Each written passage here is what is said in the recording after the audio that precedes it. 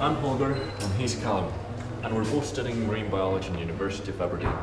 And we're here today to do a dissection of squids, so let's go do it. Let's do it.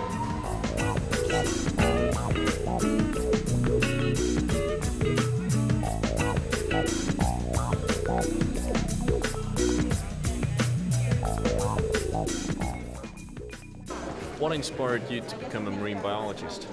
I spent a lot of time on the beach when I was very young, and I was inspired by what I saw in the water. From a young age I got a very rudimentary mask and snorkel, and I was fascinated by the creatures that lived under the sea. One of probably the biggest inspirations was do you know Steve Irwin on the Discovery Channel, Crocodile Hunter, and I always wanted to just work in the oceans. And I just wanted to find more about what I was looking at essentially when I was underwater. So that's what inspired me to come and study marine biology. I was interested because, as I said, I had a background of art, so I didn't have a biology background, and Aberdeen's really keen on taking people who don't always have the background that most universities look for. The fact that we know very little about what kind of makes up a huge amount of the planet, and we know less about it than the moon, I think that's really interesting. What do you think is the best thing about being a marine biologist? I was lucky enough one of the days where I was alone with the animals for the group, the school of dolphins I was following, to branch off in a small shallow bay, and a mom giving birth there. So that's a very special thing. I was alone there. Being at sea is always great fun.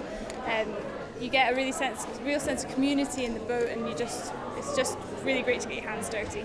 We were looking at krill distributions under the sea ice, which nobody had done before.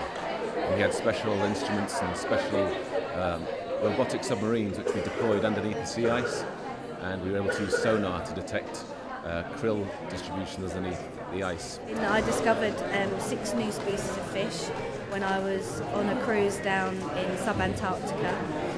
We were trawling very, very deep, around 4,500 metres. We brought a load of fish up that I couldn't identify, so I kept them back, and when we got home I took them to some taxonomists that are specialists within the field, and we found out that they were new species. Where is the most interesting place you've ever worked? One of the opportunities with this job as marine biologist is that we do get to travel a lot. So a typical year for me would be going roughly twice around the world. I think the most interesting place I've ever worked is probably in Norway. Most exciting places I've been, I think, would have to be Fiordland in New Zealand.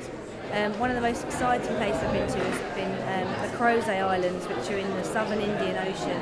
The most fascinating piece of work was done in the Antarctic.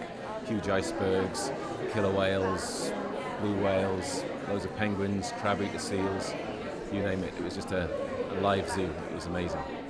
So I travelled a lot around the world for my studies and for jobs afterwards. I decided to come back to Aberdeen. I think it's the best place for the kind of work I do. It's the best place in Europe to be. Why did you choose to come here and study marine biology at the University of Aberdeen? I've read a lot about Aberdeen University having a really good marine biology program, so although there were other universities, I think Aberdeen was still the best choice. I've got some family up here, I've got roots up here, but it's also a very well acknowledged school for natural sciences. I think it's the proximity to the sea. It also had the Ocean Lab, which I read more into it, and I'm like, okay, that sounds good. So I had a look at the website, looked at what they're working in, and Aberdeen University is one of the leading deep sea research universities, so that was very interesting and one of the reasons to come here. Can you tell me about your experience during the first lab session? It's different when you're learning in the lecture, and it's different when you're actually doing what you've learned in the lecture and actually looking at the internal organs of the species that you're studying. You could tell it was a fish section because as soon as you walked in the doors, you could just smell fish. And for that one, we were asked to sort of get out the heart and lungs. and to sort of go and add weight, somatic weight, that kind of thing. I think it was the dogfish dissection because I had done fish before, and I had done the squid and the scampi and the zooplankton and all that kind of stuff. But when I looked at the dogfish, it was just different internal organs, different way it worked, and I liked it. Yeah. I have been abroad in second year, so I went to the University of British Columbia in Canada, and to be honest, my favorite lab section I had over there, it was like an invertebrate course. I really enjoyed looking at the different invertebrate taxa and cutting up squids. It's for me, invertebrates are much more diverse as, for example, vertebrate species, so I enjoyed it much more looking at these different animals and just dissecting them and seeing how they're functioning in such a different way than we are actually functioning. It's really interesting. So how did you get into your international exchange in the first place? It's basically something that's organized from the university here itself. So you apply for it in first year. You can go to either North American universities, there's the University of Washington, University of British Columbia, the one I got to, different ones in Canada as well, or you can go to Asia. They look at your grades and your application, so you have like an interview, so basically how self-confident you are and how you're dealing with the situations and things and how much experience you have.